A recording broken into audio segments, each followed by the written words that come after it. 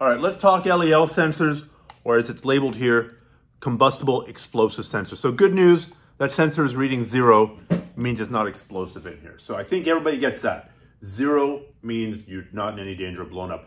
The trouble with LEL sensors is we're talking about two different percentages when we're talking about flammable environments. We're talking about the percentage of flammable gas in the air. That's if we divided this room up into 100 boxes and we filled 5 of those boxes with natural gas, this room would be 5% natural gas.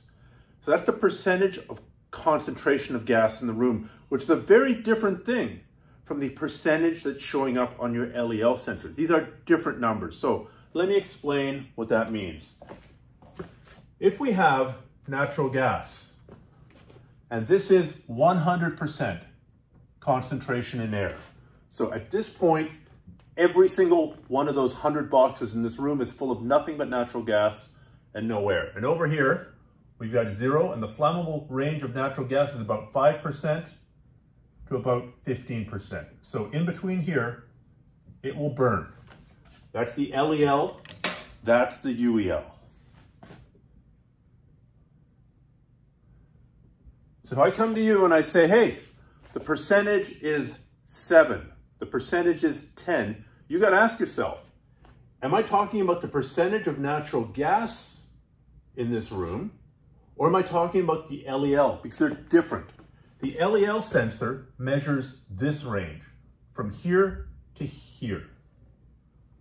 This is the LEL reading.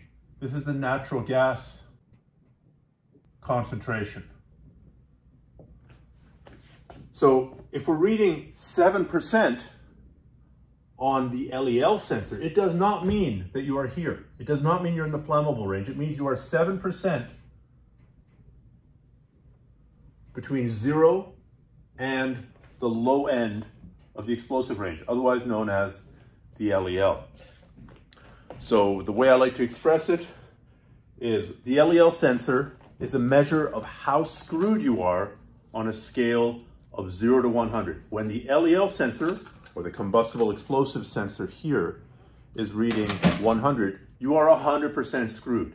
If it's reading 100 and that's working perfectly accurately, and a couple of other things, so I'm fudging over some of the details here just to give the big picture. But if that's reading 100%, you are 100% screwed. And if you have a match and it's lit, and you walk into a 100% LEL environment, it's going to explode. You're not here. You're not at 100%. You are now here at 5%. So if we take a different gas, if we take propane, up here we have 100% of concentration of propane gas in the air. 100 boxes, each of those boxes is full of propane. And down here we have 0, and the flammable range of propane is roughly 2 to call it 10%. So the flammable range is in here. If my LEL sensor goes into alarm, which happens at 10%, because in Canada and in the United States, you're allowed to go into an enclosed space and get up to 10% of LEL readings. Above that, you have to back out, and I'll show you why in a second. This is reading 10%. The LEL sensor is reading 10%. You are not here. You are 10% between here and here. You are 10% of the way to being completely screwed. So you're actually here.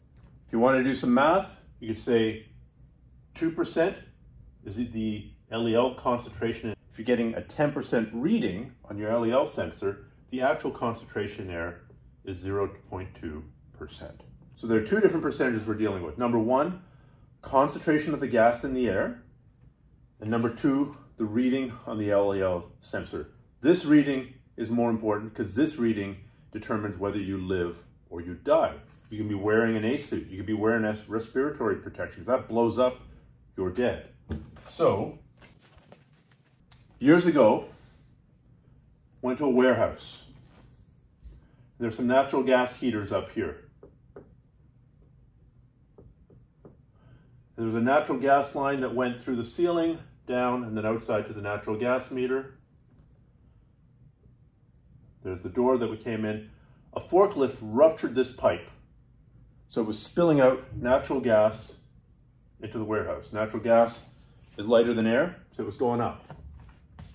We walked in through the door, and our LEL sensor was reading 11%.